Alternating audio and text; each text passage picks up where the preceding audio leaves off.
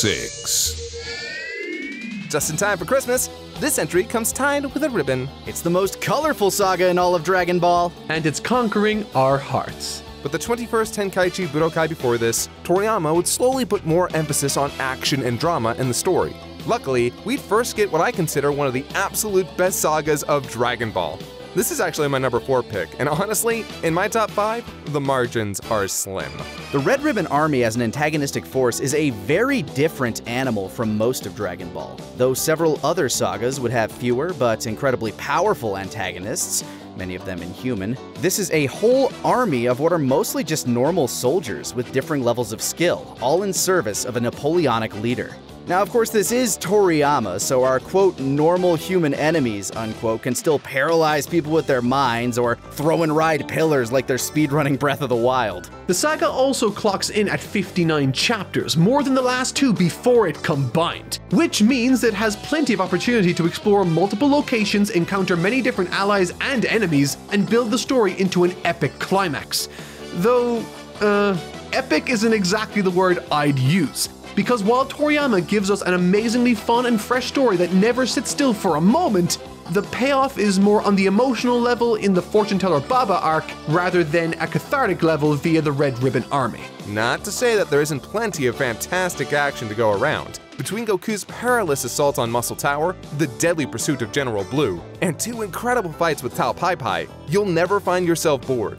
But in the case of Commander Red and Staff Officer Black, the actual climactic battle with the titular Red Ribbon isn't much to write home about, even if the events leading into it are some of my favorite moments in Dragon Ball.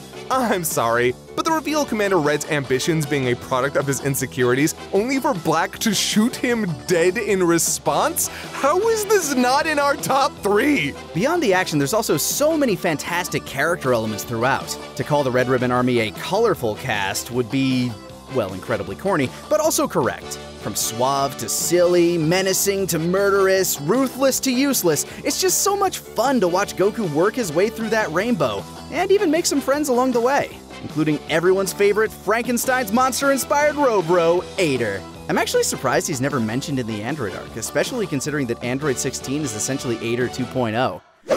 8 times 2. It's also worth noting that this may be one of the funniest sagas in the entire franchise. Murasaki's the best, and I will never get over the scene with the Nyoibo. I'll be on my deathbed, and my death rattle will be me giggling like an idiot. Also, the Dr. Slump crossover is hilarious, adorable, and an all-around treat. Ignoring what the anime does to General Blue's character. But we'd be remiss not to talk more in depth about Mercenary Tao. As anyone who's seen our villains list will know, we have a particular soft spot for this fashion-forward assassin. And no, it's not a hole in our heads made by his tongue. That introduction may be one of the most memorable in Dragon Ball. He literally tongues a man to death. And ladies, he's single. Afterward, he murders Bora in cold blood, curb stomps Goku, and pieces out with his balls like the world's deadliest veterinarian. And this sets up for Goku climbing Kaden's tower and provides him with a new goal besides stopping the Red Ribbon Army: revive Bora, Upa's father. As we mentioned in the King Piccolo review, the Sacred Holy Water is a fake-out. The actual effort to retrieve it was the real training, conveying the moral, there are no shortcuts to strength, which the franchise would frequently and aggressively undermine as time went on. Here though, it's an incredibly simple yet effective way for Goku to make the necessary strides in order to win his critical rematch against Tao. This saga is also where we're introduced to the Sensu, magical beans that return you to full health. These would become a staple of the series, and luckily, Toriyama would do his best to use them as a way to keep the plot moving rather than ways to resolve conflict. Because an instant undo button on major, even mortal wounds could very easily have robbed the series of tension, as opposed to the Dragon Balls, which, never mind. Goku would then assault the Red Ribbon base and win the day, dismantling the army and ending their siege. But whereas some folks consider this to be the end of this saga, some of us believe that it actually ends with the Fortune Teller Baba arc, where Goku would find the final Dragon Ball necessary to wish back Bora, but also meet his grandfather one last time. I love this finale. While the lead up to Goku meeting his grandfather again is mostly your average entertaining Dragon Ball comedy, complete with some choice manga panels, this reunion means a lot for Goku and the audience. We see pure joy, love, and nostalgia, and it adds all that much more narrative weight to Goku using the Dragon Balls to wish back Appa's father. Dragon Ball doesn't have too many heartfelt moments like this, but when they hit, they demolish.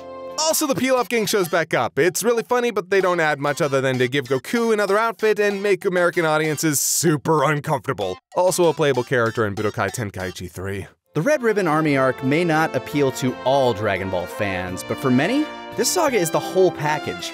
Action, adventure, comedy with a sincere emotional finale over 100 chapters in the making. A hallmark for the franchise. Also, Husky. Oh, Husky.